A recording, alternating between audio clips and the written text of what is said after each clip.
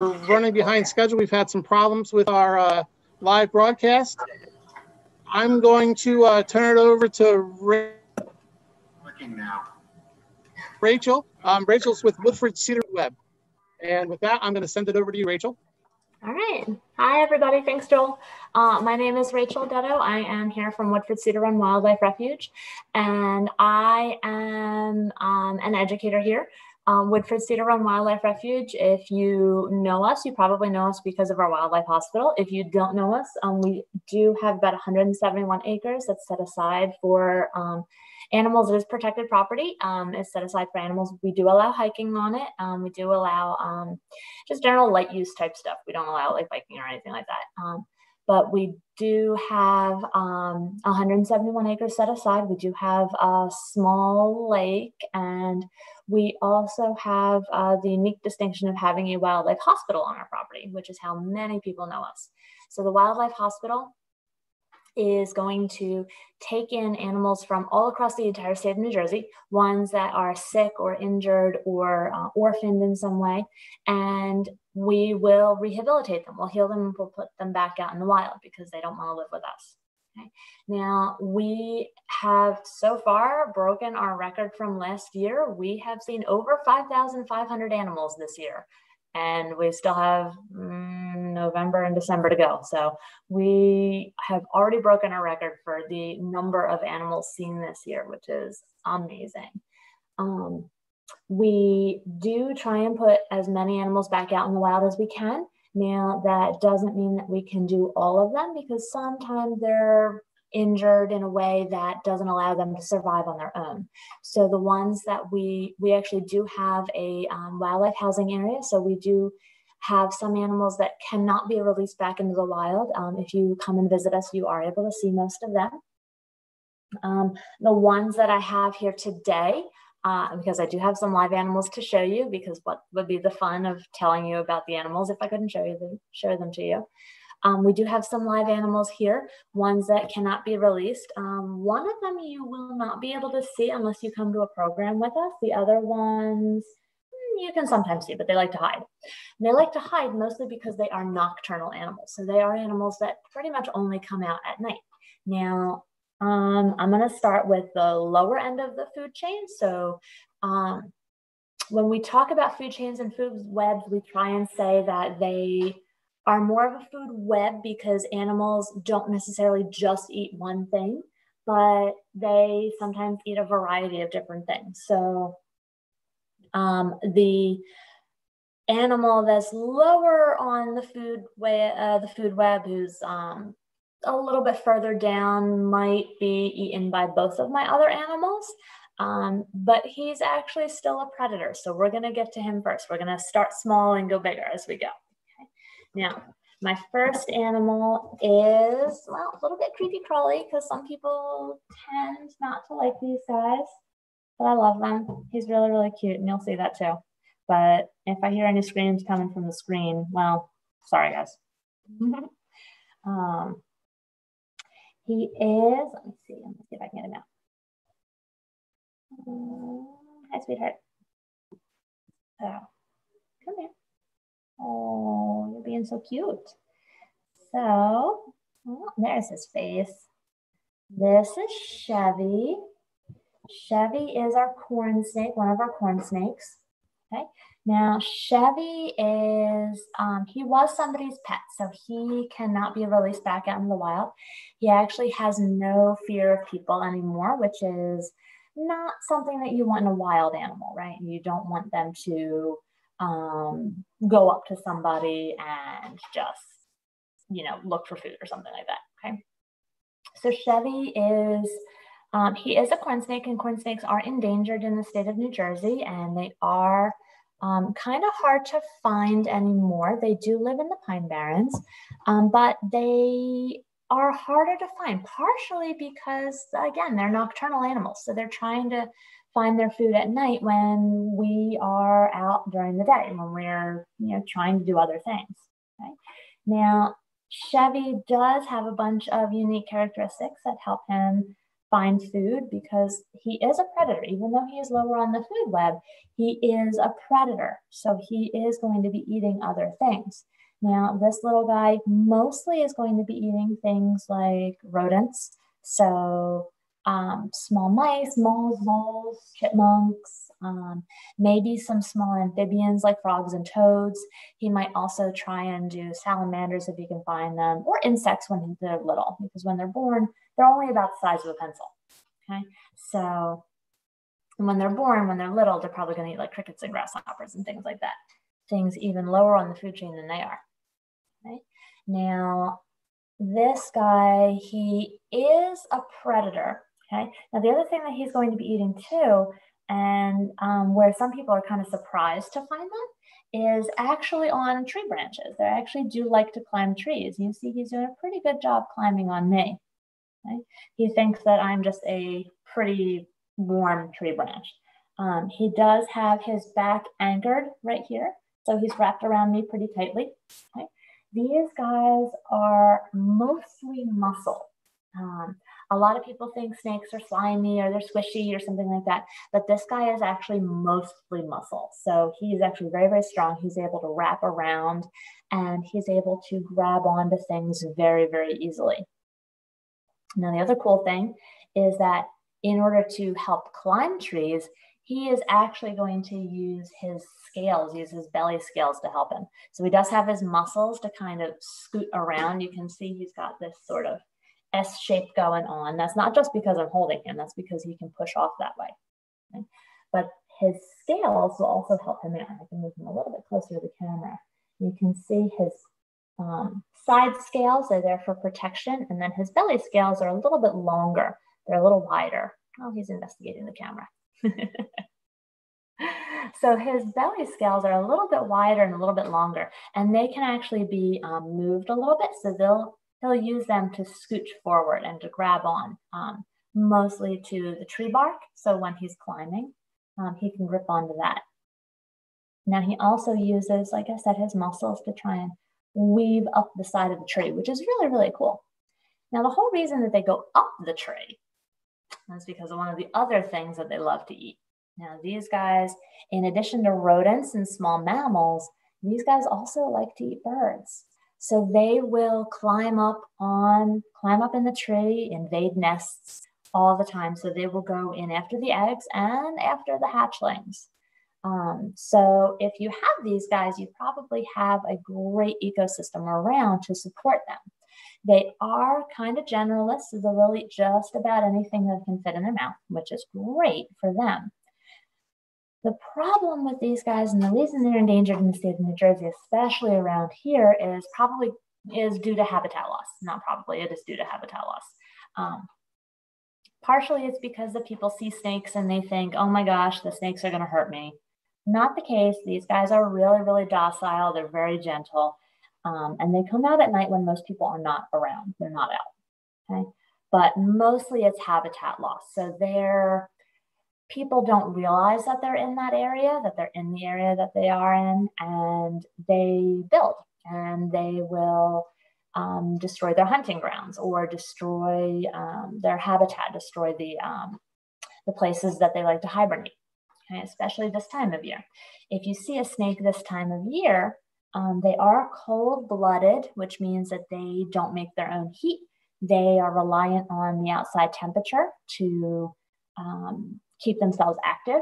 So this time of year, a lot of these snakes are going to be moving to a hibernaculum. So they're going to be moving to a place that they can hibernate and stay safe all winter long. Now, these guys are, whoops, come back here. They may hibernate in a couple of times. Different snakes will do different amounts. But what they're going to do is they're actually going to follow a scent trail to move to a nice safe place. It might be under a big log, it might be under the ground entirely, it might be under a huge rock in a crevice, someplace where they will be safe for the whole winter long, because once their temperature gets down low enough, they won't be able to react to a predator coming after them. Okay, so they wouldn't be able to react to something coming after them, even if they wanted to. Now, I did say they're following their scent trails.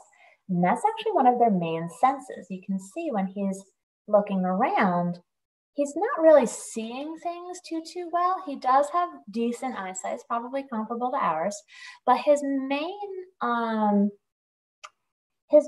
way of getting information about the world is actually going to be his little tongue. Okay? That little tongue acts just like our nose. So our nose is what picks up chemical molecules out of the air and is able to translate them, move them to an area where our brain can translate them. The organ that does that for him is his tongue. So he is going to use that little snaky tongue, okay? And he is going to, let's see if I'll investigate the camera again. Yes, he will. He is going to use that tongue to pick up scent molecules out of the air and put them into something called the Jacobson's organ at the roof of his mouth. And that is able to translate to something that tells him whether there's food around or whether there's predators around or something that he doesn't know. Okay? Now, the reason his tongue is forked, his tongue actually has two parts to it. Okay? And that is able to help him tell which direction the scent is coming from. So whether it's something that is going to hurt him, so if it's a predator hanging around, he knows to move away from that side. Okay? If it is a prey animal, obviously he's going to try and move towards it. Now, the reason that makes a difference is because, like I said, he is a prey animal as well. So he is going to be eaten by other animals. He wants to give his position away as little as possible. Now, he does have this fantastic camouflage on him, and corn snakes are known for their coloring, but that only works if he stays still, okay? So if he stays still and just uses his little tongue, flicking it out to see what's around or to smell what's around, then he's going to be a lot safer than if he moved his head all around. Now, like I said, he is very, very used to being handled. He's very used to being held. He doesn't think he's in any danger right now, and he's just trying to investigate. What he is trying to do, though, is he is trying to get back into his little pillowcase, which is a nice, dark, comfy cave for him. Okay? Now, most snakes in this area are actually going to be nocturnal. It's a little bit safer for them, and there's a lot more mice around, so they can come out at night when their food is out. Okay? Now, there are other things that are going to eat him. There's a number of different things that are going to eat him. Okay, and I'm going to get into that with my next animal. So let me see if I can find. No, you cannot go in my shirt. Stop that. Thank you. Come on, go back in the pillowcase. He's a sweetheart. I love him. Now, I did say the Chevy was a pet, and the reason his name is Chevy is because he was found in a car. So, yeah. Oh, I need my arm back. Thank you. There you go. All the way in. You're being ornery right now.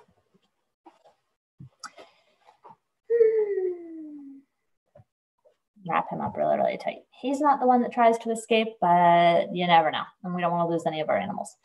Like I said, they would not survive out in the wild. So if we lost them, that's kind of a death sentence for them. We don't want that to happen.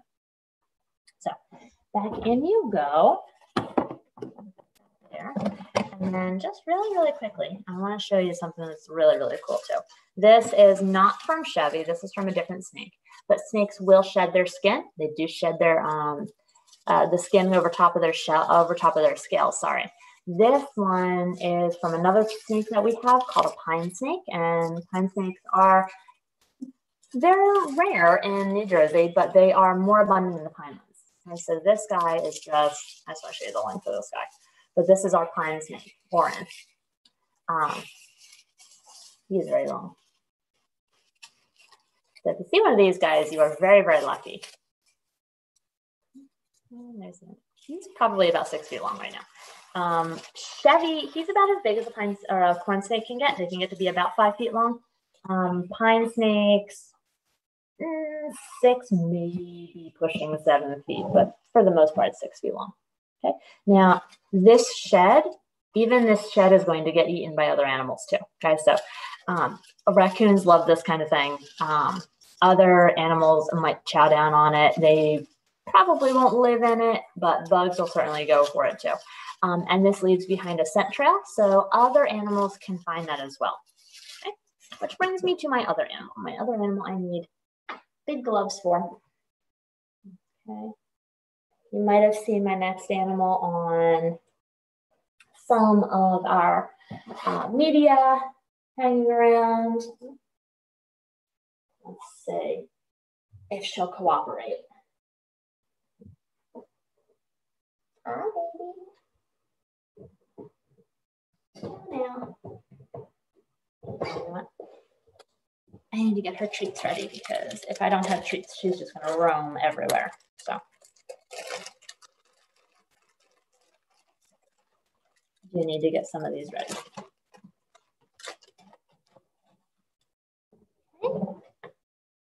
Oh, are you ready to come out? Are you so curious? I think you are. Oh, but you don't like the gloves. I know, I'm sorry.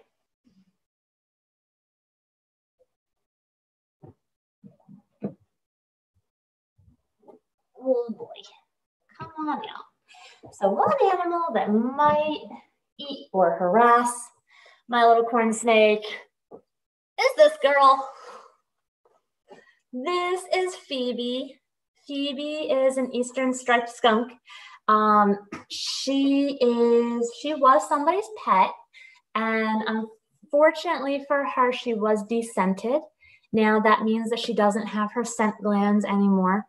So what that makes her is defenseless out in the wild. So she cannot be released because of that.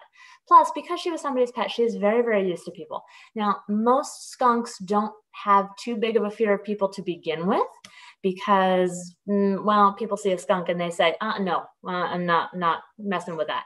With good reason, okay? But this one is a little bit more overconfident than most, okay? She also probably wouldn't be able to find food for herself out in the wild. Now, she probably would eat a snake if she had the opportunity, but for the most part, these guys are going to be eating bugs. Oh, come here, you. She's going to be wiggling around a lot. Let's see how this works, okay? I want you to take a look at her claws and take a look as she investigates the camera, okay? Notice that she is doing pretty much the same thing that the snake was. Most animals that come out at night are not going to have a great eyesight. They are going to have a great sense of smell though, because that doesn't change depending on the light situation, okay? So for skunks, their best sense is their sense of smell, okay? Her hearing is also pretty good. Her eyesight is not that great, okay? She can still see, but not all that well. So what she's going to do is she's going to use her little nose to sniff out lots of bugs. And she's going to use her ears to listen for bugs crawling around in the dirt. She's going to use those huge, huge claws. Look at how big those claws are compared to the size of her head. Her claws are huge. Those huge claws are going to be there to dig in the ground, okay? Mostly for actually wasps and bees, ground hornets, things like that. She loves those kinds of things. What else? Termites, all sorts of bugs like that, okay? Now I have a bit of an apple in here, so maybe she'll be occupied by that. So what she's gonna do is she is going to dig and dig and dig, and maybe she'll do it if I stop moving. Let's see. Oh, come here, try and get the apple, okay? If she's interested in it. She's gonna dig, oh, she got it. She's gonna use, I hope you guys can hear that because that's kind of cool. Okay. She is going to use those sharp teeth and those claws to dig in and try and get whatever is inside there. Okay. Now, if she happens to turn up something like a salamander or a frog, she's definitely going to eat that too. These guys are omnivores. They are eating whatever they can find. Now, Chevy, he is a carnivore. Okay. He is going to be eating pretty much just meat, but that still puts him kind of low on the food chain because he's a little bit small. Okay. Let's see if I can angle this down a little bit. Get a better look at her. Okay. She's getting for the rest of it. Don't eat the snake skin. Let me stop that. Don't eat the snake skin. Okay. If you have ever worked with animals, come here. You should know that they are unpredictable. They don't always do what you need them to do. Okay. No, you stop that. So the other really cool thing about these guys, because they are nocturnal animals, and because they have their smell to protect them, these guys are kind of cocky. Like they've got some attitude to them. They're not scared of much of anything. So what they end up doing is they just sort of walk around. They use that big, bright white and black stripe as a warning for animals to not mess with them. Okay, most animals are going to see that big, bright white and black stripe and say, no, I don't want to deal with that. Okay, which is probably an appropriate reaction. Come here. Don't try and get the letter down there. Okay, there we go. Here you go. Not this one. Yes, you do. Okay. Now she can use her hands a little bit to hold things, and she is not above grabbing onto something like a snake and eating that. Okay. I don't imagine she would eat something like a mouse, but I've never put one in front of her either, so I'm not sure. Okay. I would not put it past her because, like I said, these guys are omnivores. They're also going to eat whatever they can. Okay, that's part of the reason that they're so abundant everywhere. So these guys are great for that. Okay, now before she runs away too much, oh, she is kind of big too. Oh, she's putting her tail up. Okay, she is pretty big. She actually weighs probably about 15 pounds or so. So she's about as heavy as a big cat. She sort of acts like one. She does have that long, luxurious tail. Now, most people are going to ask about the scent too. They do have scent glands that do make the smell. She is descented because she was somebody's pet. Now, we do not endorse that at all. She came to us at the age of 4 months old when she was about the size of a shoe. She was little. And at the age of 4 months, she was digging into the floorboards. She was trying to get into the walls, trying to get into the refrigerator, and terrorizing the dogs. Okay, so all things you do not really want in a pet. Besides being a nocturnal animal, which means that she's active when most other people are asleep, most other animals are asleep, all that makes for a horrible, horrible house pet. Okay, now she's also pretty smart, which makes sense because she would have to try and find all of her prey. Okay, she would have to try and find the prey. Yes, I know. Come on, up here, up here. Move your face up. Okay. Did you not want the apple? Okay. All right, I'm gonna put you away since you are wiggly. And don't worry, I will give her all of her treats. Come on. Thank you. There's really only so long we can hold her before she gets too wiggly and too curious and she just wants to run around or go back in her hole and hide and sleep, which makes sense because, hey, nocturnal animal, right? Okay, there you go. I'm gonna give you your treats too. Go on in. Go on. All the way in. All the way in. Okay. Or moderately good. We'll call that good.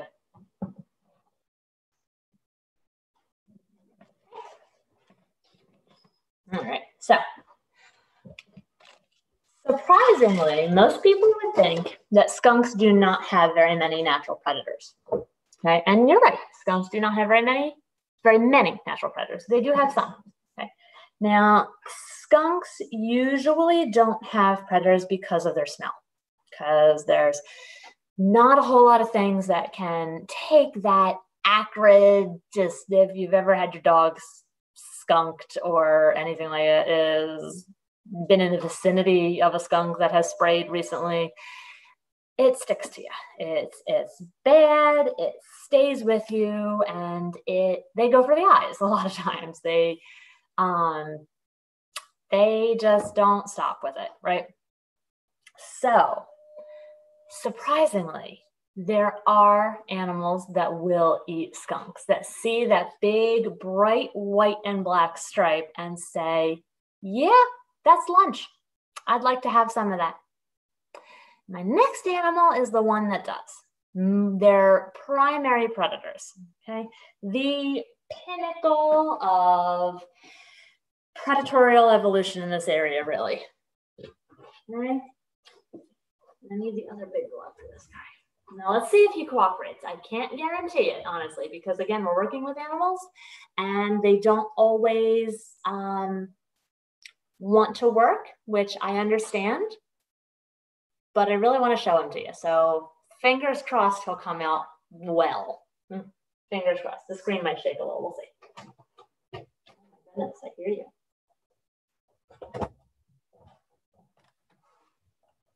Hi. Oh, you had so much time to yourself in here. Ready? Come on, step up. Oh, good boy. Ready? Other one. Come on. Step up. Step up. Come on. Step up.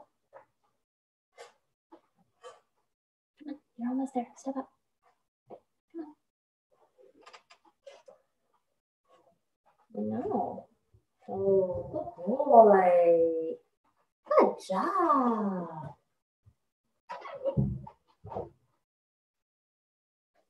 Good boy, Who. Now, he might try and fly off my glove. Hey, you stop that. He's not too keen on all the bright lights. No.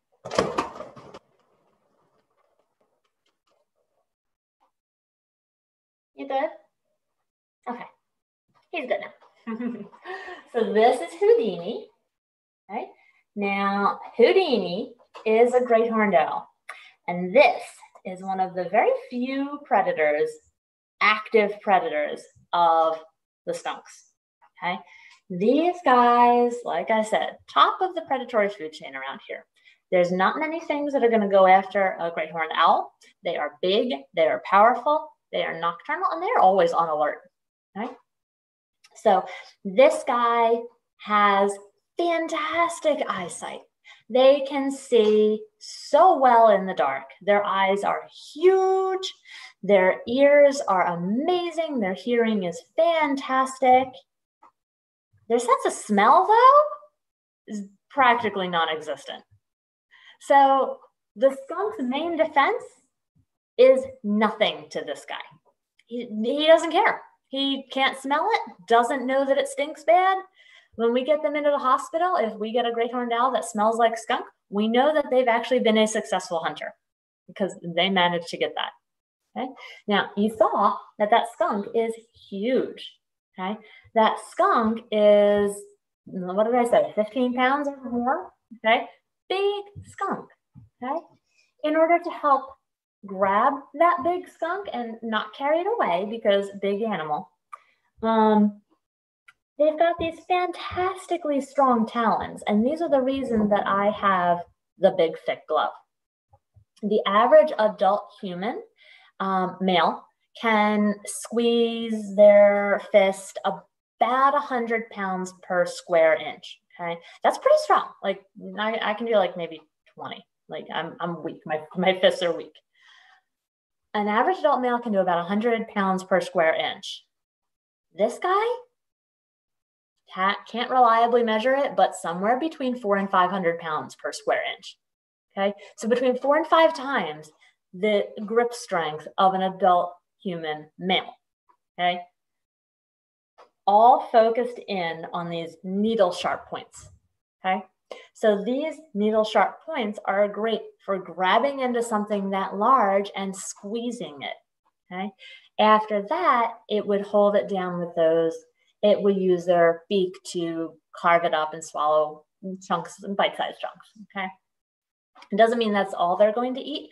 Great horned owls are also kind of generalists. They will eat whatever they can get, whatever happens to be out at night. Okay, that includes squirrels and rabbits. That includes little things like mice, rats, snakes if they happen to be out. Okay, so Chevy, my poor snake, he could also fall prey to something like a great horned owl if they were hungry enough and if they were fast enough. Okay, The thing with owls, for the most part, they are silent hunters. They rely on being quiet. That means that they're not quite as fast as some other birds of prey. So they're not as fast as the peregrine, certainly, but they're not even as fast as a hawk. Okay?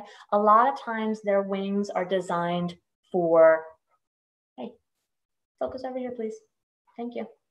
Their wings are designed for quietly drifting in, okay, before their prey knows that they're there. Okay. Now, I did mention their big eyesight, their big eyes, and that's one of the ways that they find their prey. First, they listen for it, and then they spot it with their eyes. Their eyesight is fantastic. And you can see when they know they're looking at the camera, they're actually, you know that they're looking at you, okay? And their eyes are so large inside of their head that if our eyes were the same size comparatively, you know, eyeball size to skull size, our eyes would be the size of grapefruits, okay? Our eyes would be absolutely huge, okay? Now, his eyes are also not quite round. They're not quite balls. So their eyes are actually a little longer than they are wide, okay? That means that he has like a tube-shaped eye. Not very much, but enough. What that means is that it allows more light to come in. He can pack more rods and cones in there, more rods than cones, because cones see color, rods see movement, and they see well in low light situations. Okay? So he has more rods than cones.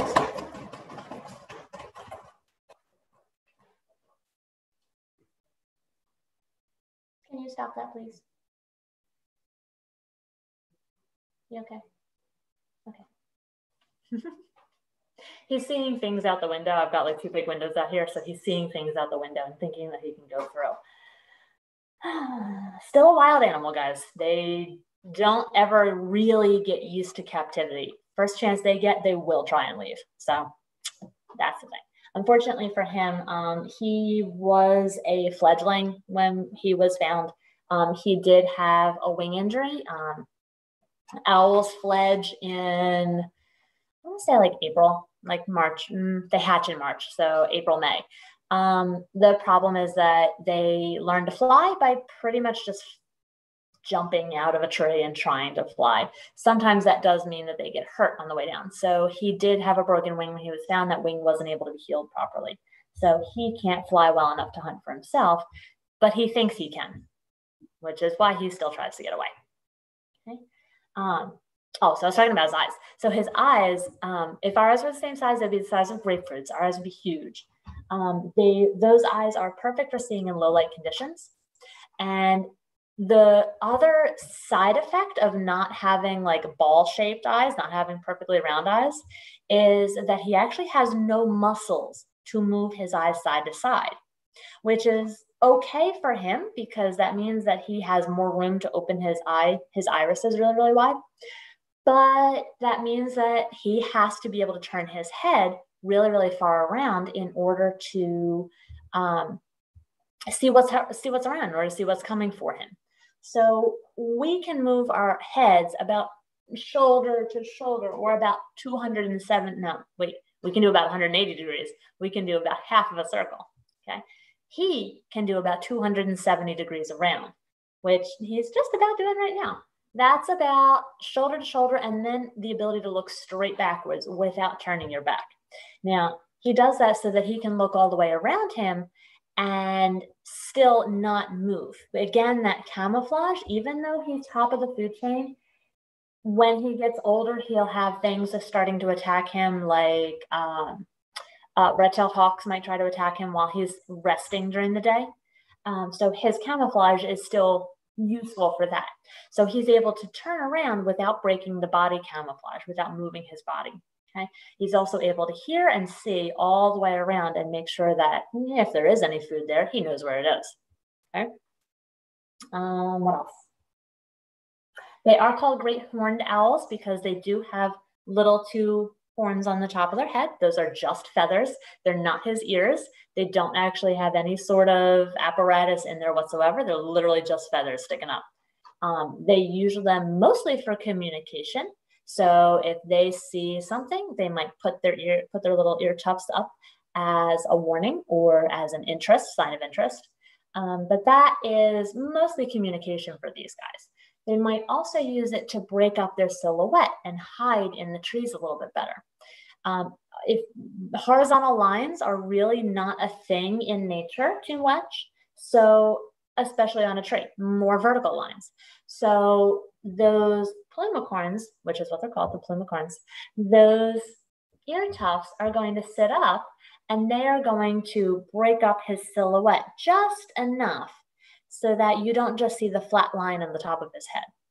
Okay, so they're going to make it a little bit harder for him to be seen. Yeah. I think what else I can say about them. They are very, very fluffy. Believe it or not, most of their body is feathers, and that's so that they can fly silently. Their feathers are very, very soft, and I'll show you something real quick when we get done with him. Their feathers are very, very soft, and they are they're fluffy in that they break up the wind currents. So he's able to fly very, very quietly because he's able to break up all the wind currents. If you've ever heard like a duck or a goose try and take off, they're so loud. It's almost like a gunshot going off. These guys take off so quietly you can't hear them. Okay, and all of that is because the air just sort of passes right through them as if they're a ghost. Okay, yeah, I'm gonna put you away. Can I have your attention, please? Because if your attention's over there, that means you're gonna try and go away. It's kind of scary when he's looking right at you. Okay, all right. I am gonna put him away. Oh, did I mention that his name is Houdini? His name is Houdini because he has tried to escape several times. Okay. Right about now, this time of year too, you probably see and hear these guys a lot outside in your area. These guys are just starting to set up their nesting territory, late October, early November. They're starting to set up their nesting, their nesting grounds, their territory. Owls are very territorial.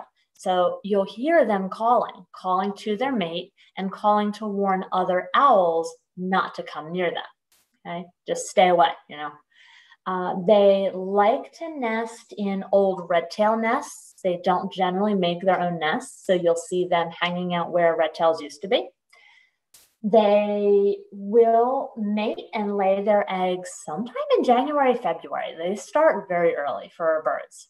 So they start very early. They will, hey, you're okay. You're gonna fly again.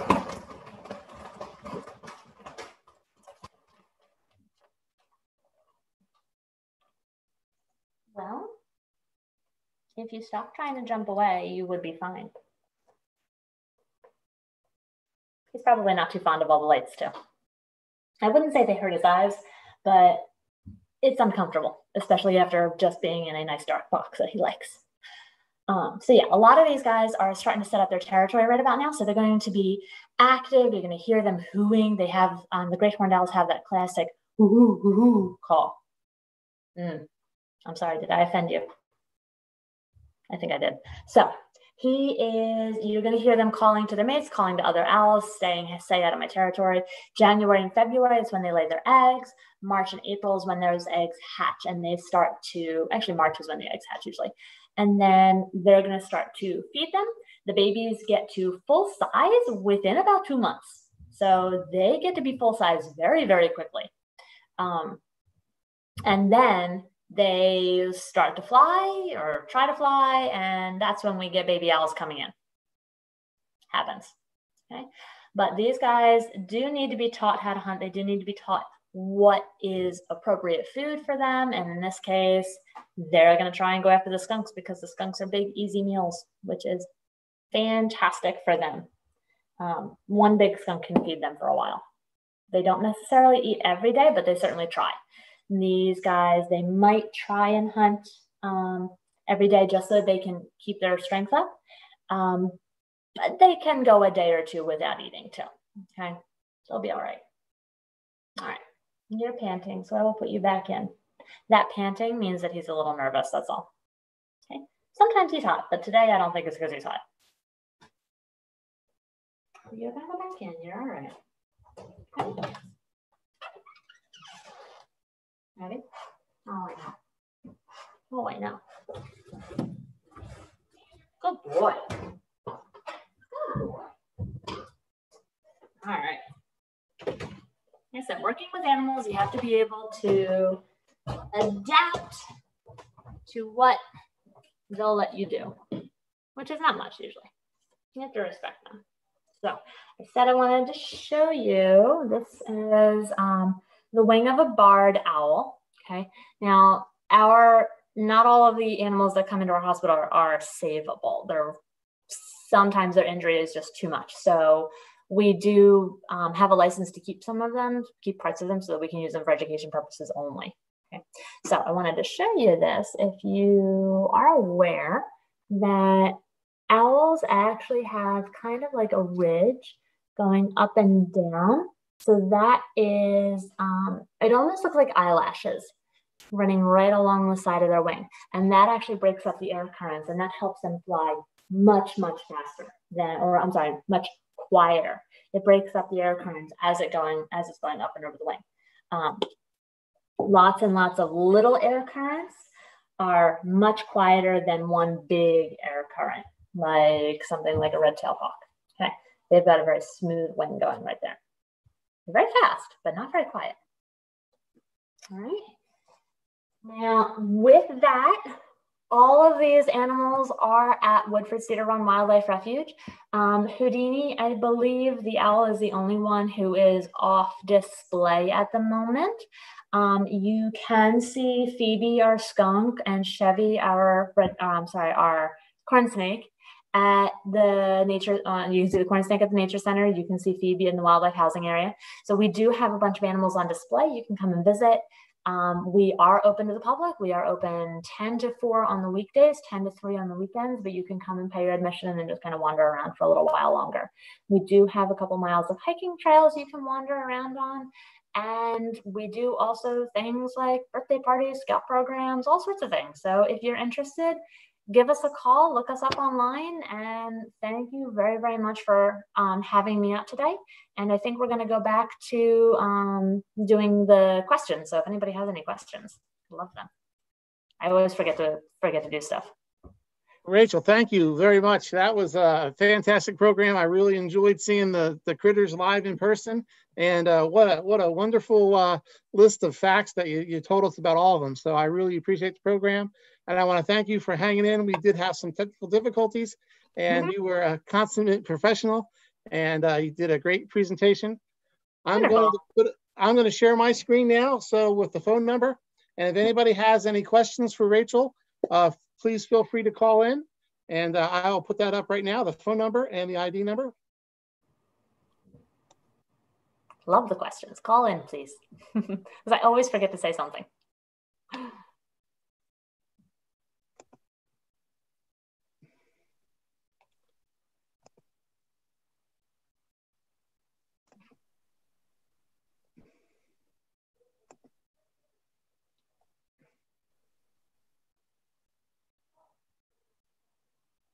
I don't know if the questions are coming up.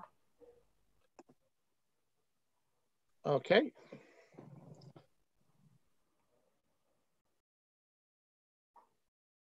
Okay, here comes the number. Please feel free to dial in, and we'll have your question live on the air.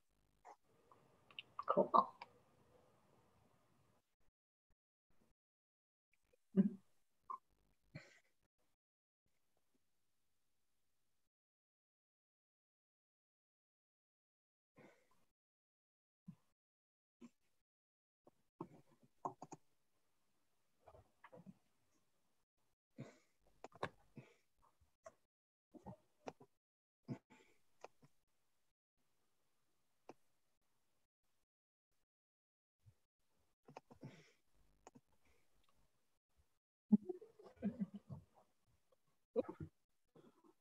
Okay. Okay.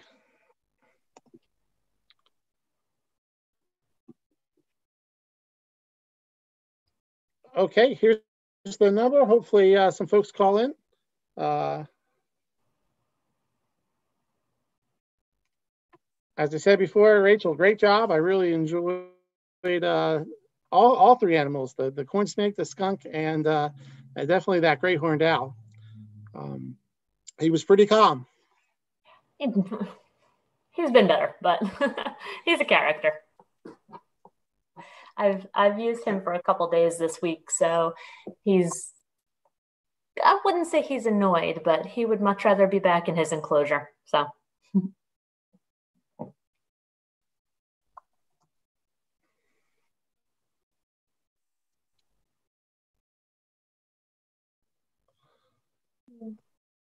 Like I said, it's really difficult working with animals sometimes just because they don't always cooperate like you want them to.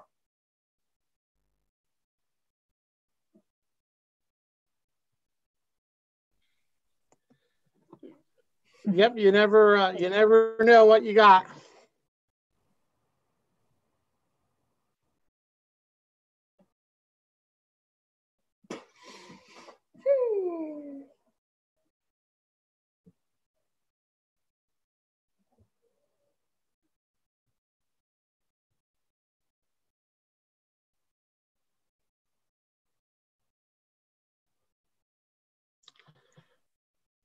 Trying to think if I forgot anything with any of my animals, if there was anything I wanted to mention.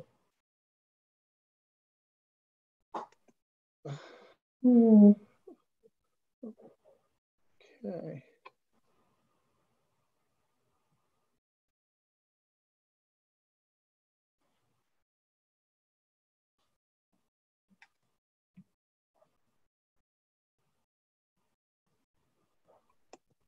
Oh, here we go. Having some problems with the screen share, actually, not showing. Oh, okay. All right. Yep. This is one of those days where the animals certainly did a good job, but the technology has kind of left us hanging a couple times. Anything that can go wrong will go wrong.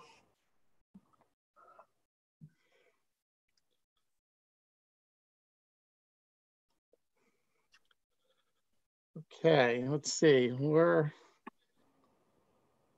It's slowly coming. We'll see if it can open up for us here. All right.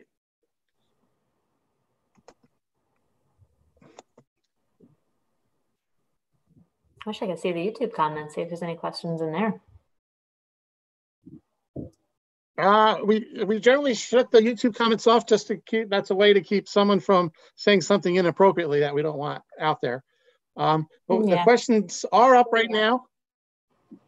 The number is 1-929-205-6099. And the meeting ID is there as well. And that meeting ID is 822-1647-2381. So we'll hold just for a little bit to make sure there's no one trying to call. And if you do call, we'll be glad to bring you in and answer your questions. I can't wait. People usually have great questions. And yeah, last week we had some folks call in from Brooklyn, New York. They wanted to know about hiking the Batona Trail. So we've had a pretty wide-ranging audience for sure. That's great. Yep. We've had a number of calls from completely out of the Pineland. Hey, that's awesome. Yep. The reach is great. You know, and the really interesting thing about these videos is even if the people don't see them live, they can come back and watch them whenever they're free. And we've really been seeing the numbers climb in the days and weeks after each of the presentations. It's been difficult doing education programs because in-person programs for the most part have kind of ceased during COVID, but we've been lucky to find through this virtual platform that we're probably reaching more people than we were reaching in the normal everyday before COVID came about. It's certainly a wider audience. You know, we've had a couple programs where we've had people call in or video in from California even. So yeah, it's a whole different ballgame. It's a whole different world than just, local little school groups coming in. Yep. Yeah, you underestimate how wide reaching your ranges sometimes. And that's definitely been the case the last 6 or so months. Mm-hmm. It's also kind of nerve-wracking too, because now you're out there for the entire world to see. So you really have to be on the ball and really have to get a good program going. Yep, that's definitely been a concern because, yeah, once it's out there, it's out there. So we've certainly kept that in mind with, the programs we've picked and tried. And I said, again, you did a great job today. So no problems on your end. You really covered some good material, and we appreciate the program. All right. Well, I think probably no one's going to call in at this point. So I guess that means it's a good time to wrap up. As I said, Rachel, thank you very much. I apologize for the little delay we had there, but you were a true professional, and the animals did a great job as well. So thank you very much. That's all right. Thank you so much for having us. And if you guys have any questions later, you can email Cedar Run directly. You can email us at education@cedarrun.org. Or you can contact Joel and he can send things over to us if you need to. Yep, that would absolutely work. You can contact the commission. Our email address is info@pinelands.nj.gov, and I would gladly forward any questions to Rachel over there at Cedar Run. And if you got some free time and you're looking for a place to visit, Cedar Run is right there in Medford, and it's a great time to go out and see the animals and check out all those Pinelands habitats they have that are surrounded by the refuge there. Yeah, it's a really cool place. So hope to see you soon, and thank you guys very much for having us out, or in, I guess. Yep. All right, I'm going to shut down the live stream.